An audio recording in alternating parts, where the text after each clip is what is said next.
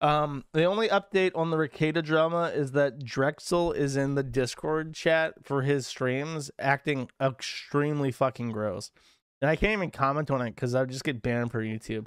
Let me just read some of the things that he said. I need to figure out a good way to say, like, I don't have like a black person voice because his voice is very deep and my voice doesn't go that deep.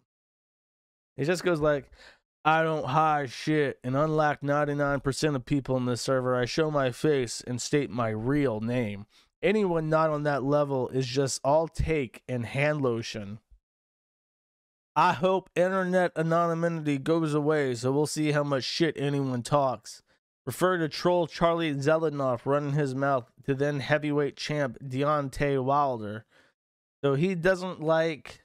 This is Drexel in Discord chat. He's talking about how he doesn't like anonymity, even though that's a constitutional right, and anonymity has been enshrined as a First Amendment pillar since Thomas Paine published Common Sense in the 1700s, because he published that pamphlet anonymously, and it was a landmark literary achievement that persuaded a ton of people into wanting to be independent and to have a liberal society that made the strongest empire the earth has ever seen. He did that anonymously, which is why we generally protect anonymity as a First Amendment right. You would know that if he wasn't, you know, one of them. He continues. The talking about Nick and myself while we make money and live life. Yeah, Major L. Tell me all the legal women you cherish and I'll nut all over them. Be a good boy and eat some black bull cum.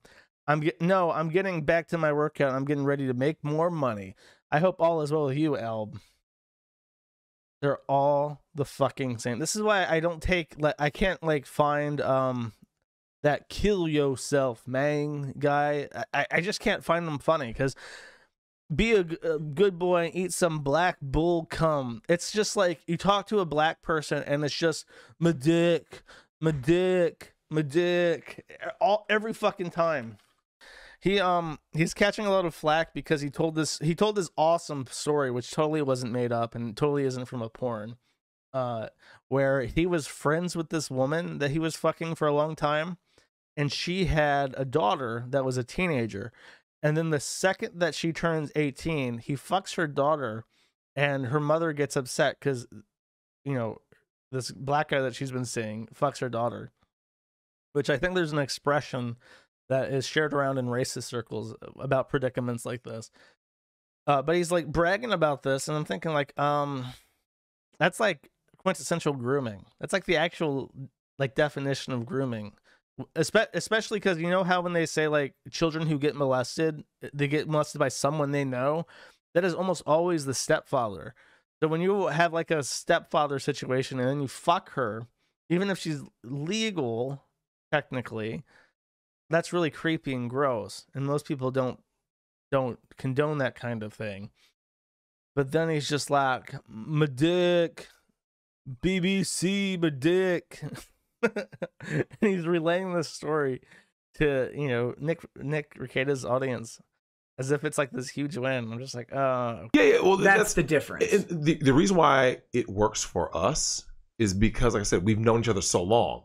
So now I will say this though, Nick.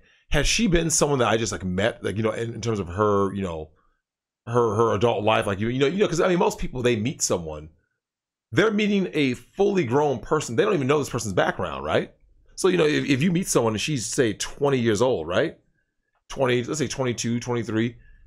The person is whoever you meet them as at that point, right? You don't know their background. But when you've known someone for, since they were 13, the dynamic is different because how you view them is different. So you can do the softer things because of the nature of your relationship. And Nick, every one of them, like, you know what's crazy? When her mom talked to me the second time, the first time she just basically just, you know, tried to rip me a new one, right? The second time she talked to me, we sit down and talk. I was actually in the car, and we have a talk. And so Nick, she couldn't believe her daughter was a sub. Yeah. She's like, that just doesn't fit her at all. She's strong. She's this. I was like, that's what makes her a sub. The best sub, Nick, is not someone who's walks around all day, every day, being this soft, demure. No, it's the person who's she's strong-willed, she's witty, she has all those qualities, right?